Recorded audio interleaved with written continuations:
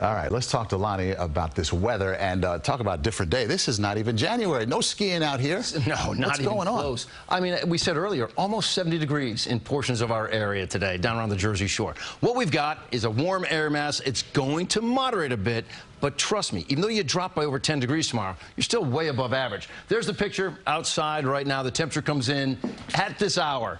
I mean, think about it. You're 60 degrees.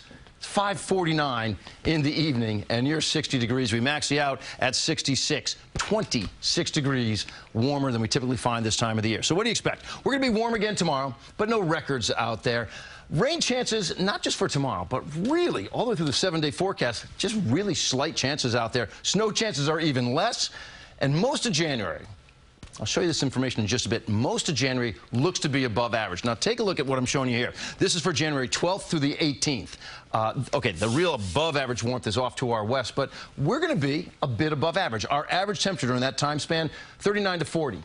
I don't have a 39 or 40 as a high temperature any day on the 7-day forecast. And as a matter of fact, Georgie and I just looked at a 3rd and 4th week forecast, so way out, okay, 3 and 4 weeks out. Basically, it's a similar picture. We just keep it a little bit above average the entire time. And we got to make a shift. We really do. For a healthy atmosphere, we got to make a shift here at some point in time. And I don't see it really for at least the next 2 weeks, if not the next 3 or 4 weeks. What about snowfall? You know what? We haven't had any measurable snow in New York City, not since December 1st. And that gives us a snowfall deficit, not rainfall deficit, of 5.5 inches.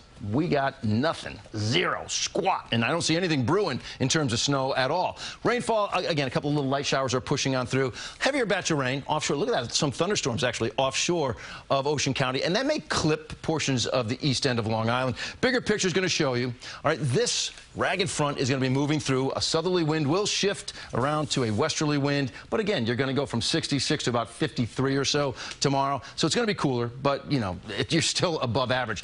A big weather story brewing out west. These areas of low pressure just rolling on shore. So yesterday in our newscast, we were showing you pictures around Sacramento and the terrible flooding they've had. Well, they're getting more rain, and that's also big mountain snow out there. So if any of you are skiers, I think for the next couple of weeks, East Coast skiing is just not happening. You got to go out west. So rainfall, here we go. This is what we're seeing right now. You watch this is all going to play out. You may get clipped at the east end with a little heavier downpour. Not too much rain for anybody out there as you go through the overnight hours. There's some. I'd have an umbrella. Thursday, maybe a raindrop here or there. Then you get to Friday. Remember we said a very slight chance for a snowflake? Well, maybe a raindrop at 3:30 in the morning. Watching the mountains up around Sullivan County. Maybe a wet snowflake, but most people are not going to see anything like that because look at the temperatures.